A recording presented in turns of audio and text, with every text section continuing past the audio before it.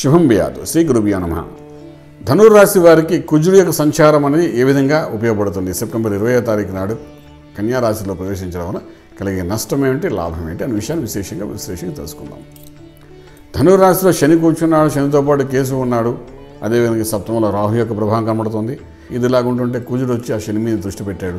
అది ఇంకో తలం, అంటే ఆల్రెడీ పుండు కాసి ఉంటే దాని మీద కారం చల్లినట్టుగా జరుగుతుంది వాళ్ళకి.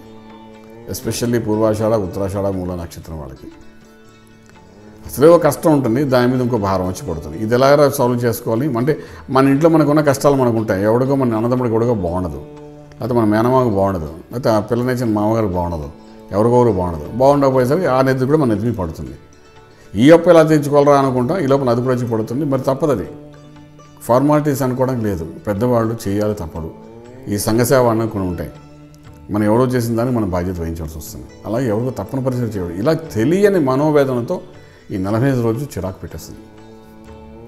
ఇది ఇంకో రకమైన డిజాస్టర్. ఇప్పుడు వీడికే అప్పు చేసుకోవడానికి, కష్టాల నుండి బయటపడడానికి ఎలాగా తెలియని పరిస్థితిలో ఉంటుంది ధనురాశిలో ఉన్న మూలా నక్షత్రానికి, పూర్వాషాఢ, ఉత్తరాషాఢకి. ఇటువంటి అప్పుడు పక్కన ఉన్న వాళ్ళది కూడా మన నెత్తిమీ వచ్చి పడుతుంది, పక్కవాడు కూడా మనమే సేవ చేయాలి. ఎందుకు? 4th హౌస్ శని యొక్క కుజుడు యొక్క దృష్టి దిమి పడ్డం వల్ల అది మరీ నరకంగా అనిపిస్తుంది. ఒక సహాయం దొరకదు, స్ట్రెస్, స్ట్రెయిన్, 12 గంటలకి 24 గంటలకి 20 గంటలు పరిగెట్టడం ఇలాగే ఉంటుంది మేడం. వ్యవహారంలో తీసుకోండి, పర్సనల్ లైఫ్ తీసుకోండి, ఏదైనప్పటికీ అటువంటి డిస్టర్బ్ అనేది ఈ శనికి ఈ యొక్క ధనురాశి వారు చూపిస్తుంది. కాబట్టి ఇక్కడ నిత్య అభిషేకం మొట్టమొదటి చెప్తున్న అదే విషయం, అభిషేకమే సర్వస్వం. ఎవరైనా శ్రీ విద్యలో ఉన్న మంత్రం ఉంది అంటే ఆ మంత్రాన్ని సాధన చేసుకుంటూ, బాలా మంత్రం కానీ, గణపతి మంత్రం కానీ, గురు మంత్రం కానీ సాధన చేసుకుంటూ 40 రోజులు కానీ ఉండగలిగితే కొంత ఊరట కనిపిస్తుంది, మార్గం కనిపిస్తుంది. సమస్యను దూరం చేసుకునే అవకాశం లేదు, కానీ సమస్య నుండి బయటపడడానికి మార్గం అయితే కొంత కనిపిస్తుంది.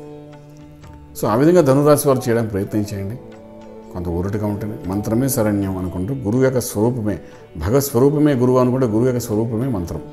ఆ మంత్రం సాధన చేసుకుంటూ వెళ్ళండి. మీకు ఆ గురువు ద్వారా వచ్చిన మంత్రాన్ని డెఫినెట్గా కొంత ఊరట ఉంటుంది, సమస్యకి పరిష్కార మార్గం కనబడుతుంది. తప్ప సమస్యను దాటుకుని వెళ్ళడం అనేది చాలా కష్టం.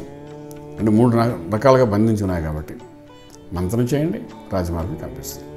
శుభం వ్యాధు.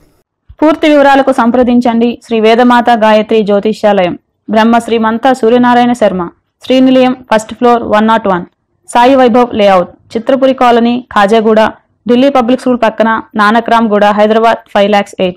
Phone numbers 8885559147, 8855559148, 97044470001, 97044470002.